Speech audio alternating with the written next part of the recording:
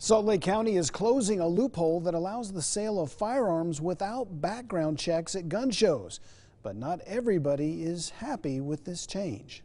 Guns, Rocky Mountain Gun Show. It's a familiar jingle on TV and radio, but today Salt Lake County Mayor Jenny Wilson announced a change for the Rocky Mountain Gun Show and other firearms conventions. Starting next month, background checks will be required of every person buying a firearm at events held at Salt Lake County-owned facilities.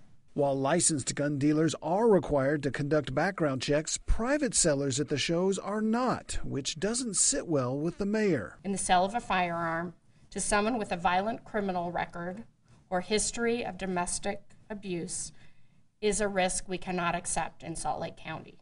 Outside Monday's news conference, the chairman of the Utah Shooting Sports Council, Clark Aposhian, told reporters that Mayor Wilson's new policy misses the mark. I think it's a solution to a problem we don't have. Our gun deaths are from suicide, they're from domestic violence, homicide, then suicide, and a small number from gang violence, but none. And the mayor could not find any example, even one example, of a firearm being purchased, private transaction, at a gun show that has resulted in a crime.